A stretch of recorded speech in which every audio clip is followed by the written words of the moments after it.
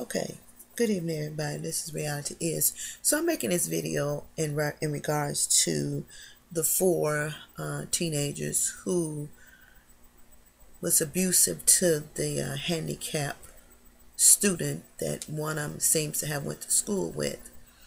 And there is a lot of conversation stating that if they had programs, they wouldn't be doing these kind of things. If funding hadn't been cut, they wouldn't be doing these kind of things.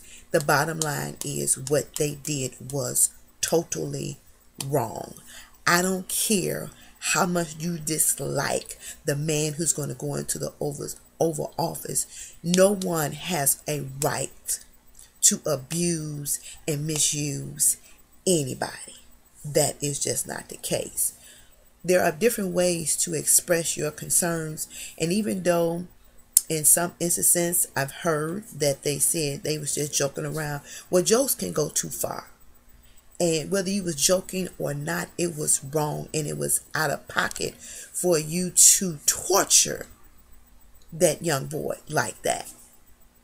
But on the flip side of this, Trump kind of started all this nonsense when he was campaigning, and I'm not condoning what they did, but when grown folks stand before people on TV and say certain things, you have to know that's going to cause a domino effect.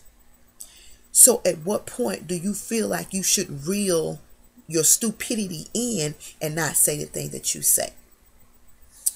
January 21st is going to be different, so we need to find different ways to express our dislikes, our upsets, and our angers, besides being mean and cruel to another individual. That is not going to solve the problem. All it's going to do now, those four kids' life is messed up for the rest of their life for something that they done that was stupid. Bottom line. And hopefully any other teenagers, even adults, that feel like this is okay to do, you would think twice before you do something crazy, because you have to think about how it's going to affect your life, your family's life, and if you have children involved, your children's life. You want to be free. You can't change something once it's out there. You can't change your actions. So I'm saying be very cautious before you react to anything.